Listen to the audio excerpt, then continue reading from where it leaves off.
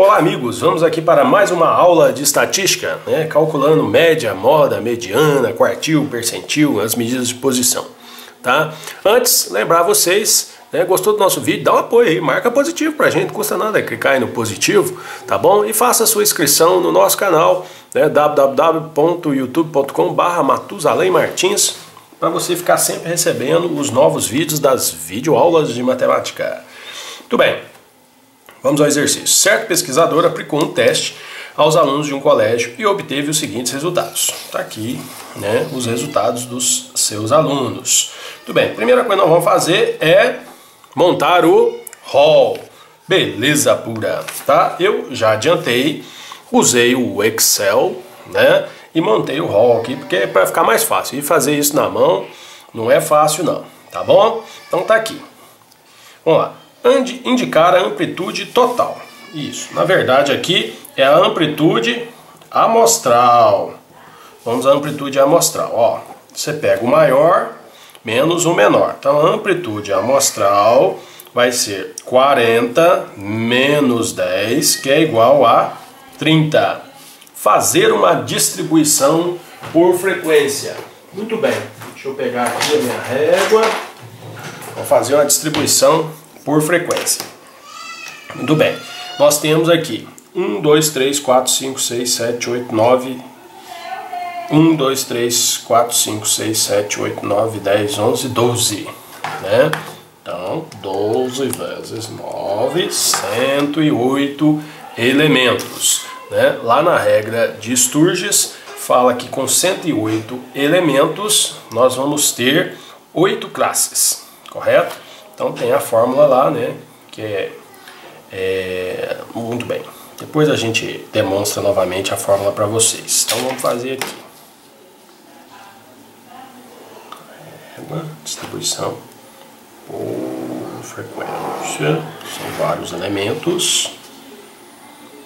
Então, cara. Muito bem. A 8.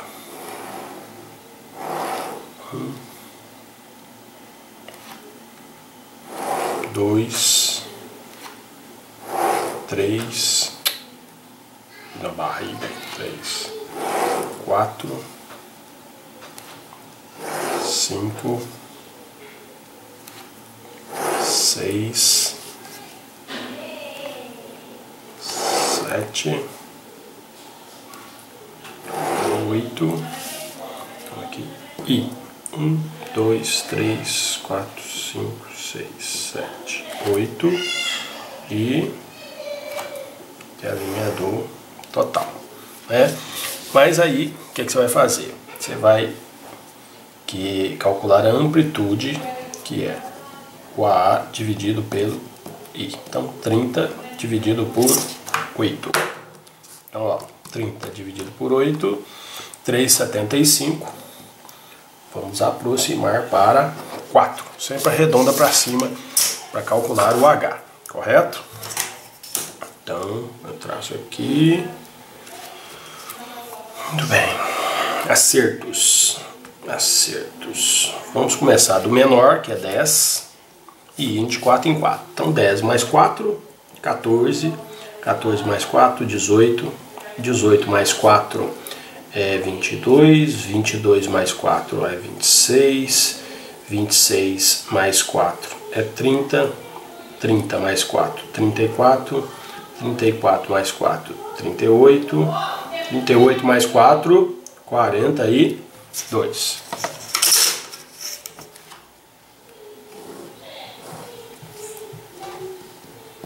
FI.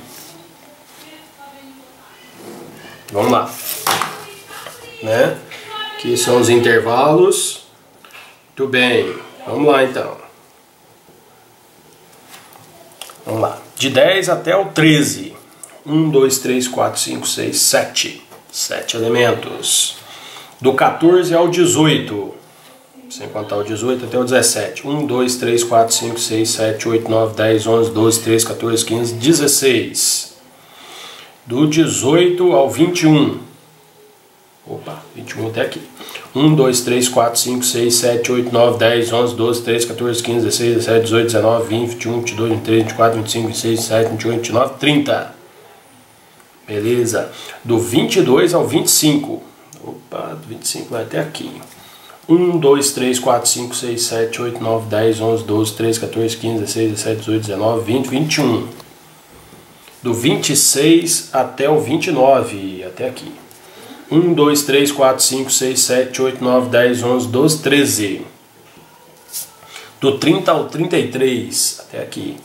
1, 2, 3, 4, 5, 6, 7, 8, 9, 10, 11, 12. Do 34 ao 37, até aqui. Então, 1, 2, 3, 4, 5, 6. E no último intervalo, 3. Correto? Vamos somar tudo. Então, vamos ter 7 mais 16, mais 30, mais 21, mais 13, mais 12, mais 6, mais 3. Sempre 8 elementos. Perfeitinho. Ok? Então tá aí a distribuição por frequência com intervalo. Correto? Tudo bem. Intervalo. Beleza. Agora já dá pra gente ir respondendo. Vamos lá. Calcular a média dos acertos. Para calcular a média, eu vou ter que calcular aqui o XI. Então, XI é o ponto médio. Ó. 10 mais 14, 24. Dividido por 2, 12. Como está indo de 4 em 4, é só sair de 4 em 4 agora. Ó. 16, 20, 24, 28, 32, 36 e 40. 40. Não tem soma aqui não. Correto? Tudo bem. Agora a gente usa a calculadora aqui e tem que fazer FI vezes XI. FI vezes XI. Então vai ficar 7 vezes 12, 84. 16 vezes 16, né? 16 ao quadrado, 256. 30 vezes 20, 600. 21 vezes 24, 504. 13 vezes 28, 364. 12 vezes 32, 384. 6 vezes 36, 216. 3 vezes 40, 120. Agora soma tudo, vamos lá. 84 mais 256 mais 600 mais 504 mais 364 mais 384 mais 216 mais 120. 2.528. 2.528. Então tá aí. Então, com esses dados, o 2.528 e o 108, a gente volta aqui, ó. Calcular a média dos acertos. Então, 2.000. Então, só lembrando que a média é somatório de FI vezes XI dividido pelo somatório de FI. Então, 2.528 dividido por 108. Tá? Vocês sempre depois dão uma conferidinha nos resultados, mesmo que eu tenha errado alguma coisinha aqui, né? Eu espero que vocês tenham entendido o procedimento de resolução. Tá? Tem que fazer rápido para o vídeo não ficar muito extenso. 2.528 dividido por 108 igual 23,41. A média dos acertos. Calcular o número mediano de acertos. A gente sabe que a fórmula para calcular a média com dados por uma distribuição de frequência com intervalo é o limite inferior da classe mediana mais somatório de FI dividido por 2 menos a frequência acumulada anterior à classe mediana vezes amplitude da classe mediana dividido pela frequência simples da classe mediana. Muito bem, a gente sempre começa fazendo esse pedacinho primeiro aqui no rascunho, ó. Somatório de FI dividido por 2. 108. 108 dividido por 2, que vai dar 54. Aí eu vou na frequência acumulada. Ainda não tem aqui a frequência acumulada. Então vamos fazer aqui, ó, frequência acumulada. Começa com o primeiro, 7. Então vamos lá. 7 mais 16, 23, mais 30, 53, mais 30, mais 21, 74, mais 13, 87, mais 12, 99, mais 6, 105, mais 3, 108. Não tem somatório. Fechar aqui. Tudo bem. Aí eu procuro, né, voltando aqui, sim, o 54º termo. Então, procurando. Na primeira classe, vai do primeiro ao 7º termo. Na segunda classe, do 8º ao 23º. Na terceira classe, do 24º ao 53º. E na quarta classe, vai do 54º ao 74º elemento. Então, essa classe aqui, até vou marcar aqui, é onde está a minha mediana. Então, a mediana está na quarta classe. Então, é só pegar os elementos ali agora. Então, veja bem. Mediana será o limite inferior da classe. Aí você procura. O limite inferior dessa classe é 22. Mais somatório de f dividido por 2, já fiz, é 54 menos frequência acumulada anterior. Acumulada anterior deu 53. A amplitude aqui está indo de quanto em quanto? De 4 em 4.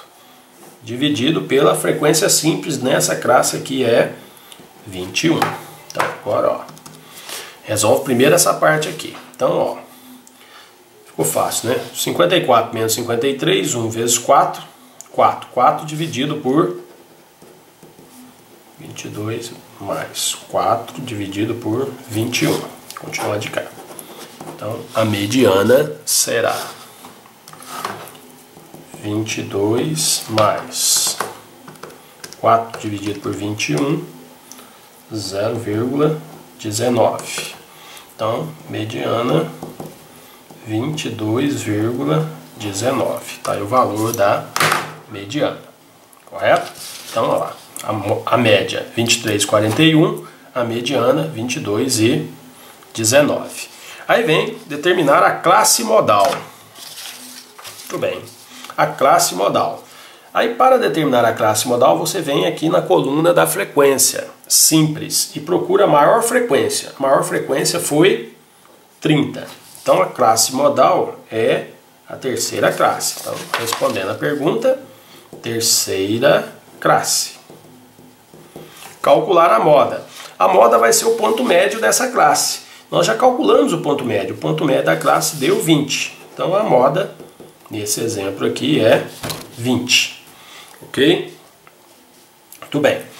A H aqui, representar o histograma da distribuição e assinalar nele a média, a mediana e a moda.